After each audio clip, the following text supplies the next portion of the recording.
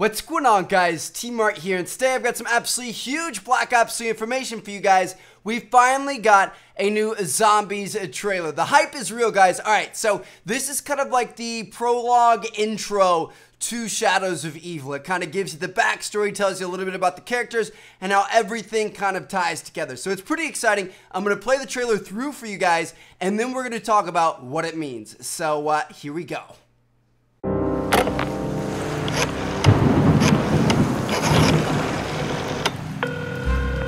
Hey, you. I know I yelled at you real bad. I know I said some things I shouldn't have said. But I was just angry. Upset. You know how close I am to this movie deal. I mean, they know about my dancing, but those pictures. You don't want to mess up my chance for stardom, do you, baby? What do you say? You bring over those prints and we can make up. Hey, we got a problem. A big problem. The mayor's trying to make a name for himself, sticking his nose where it don't belong. He's looking into allegations of police bribery. What do you say we get together at the usual joint? Talk things through. Figure out a way to put this to bed before it gets out of hand. Trust me, have I ever steered you wrong before? I ain't fought in 18 months. I'm stepping in at the last minute. I only got 2 weeks to train, but the outcome ain't in any doubt. See, I ain't leaving nothing to chance. He may be the #1 contender, but his career ends tonight. Just make sure the ref knows to look the other way, because this ain't gonna be pretty. But once it's done, once you collect your debts and your bets, I get my shot at the title. I do understand the seriousness of the situation. Why else would I be talking to my lawyer?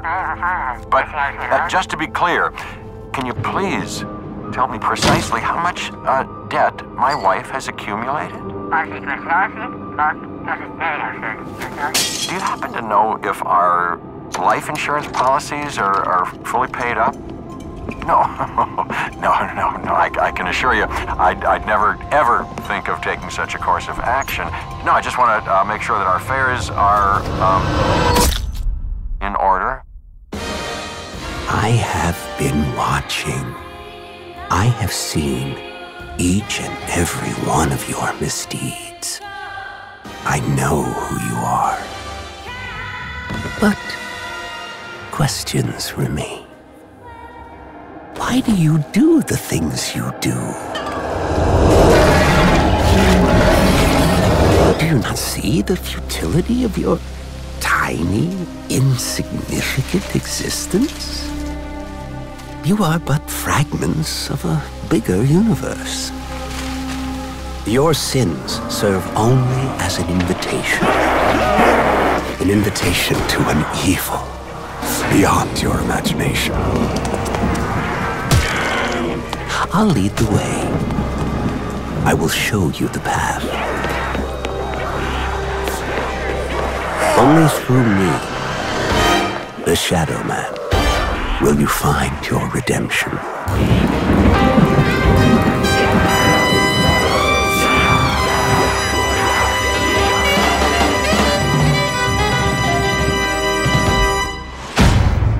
Alright, man, I absolutely cannot wait for Zombies this year. This looks absolutely insane. So let's talk about Shadows of Evil. Now, if you guys don't know, it's set in the 1940s. It takes place in Morgue City, and the characters are Jessica, Jack Vincent, Floyd Campbell, and Nero. That's the order you guys saw in that trailer right there. So Jessica has dreams of becoming a movie star, but she actually works as a burlesque dancer at the city's most upscale nightclub, and is kind of, how do you say this nicely? A whore. So, you know, she kind of takes advantage of many powerful men because she works at this high-up nightclub and she takes advantage of their desires and weaknesses and kind of manipulates these guys for her own gain and her own benefit. Like, you know, in this scene here, she, you know, kind of convinces this guy they're going to do the dirty. She handcuffs him to the bed, and then she stabs him with a giant pair of scissors. So, obviously, she's not a very good person. Now, next up, we have Jack Vincent. This guy is a crooked cop, about as crooked as they come. He's been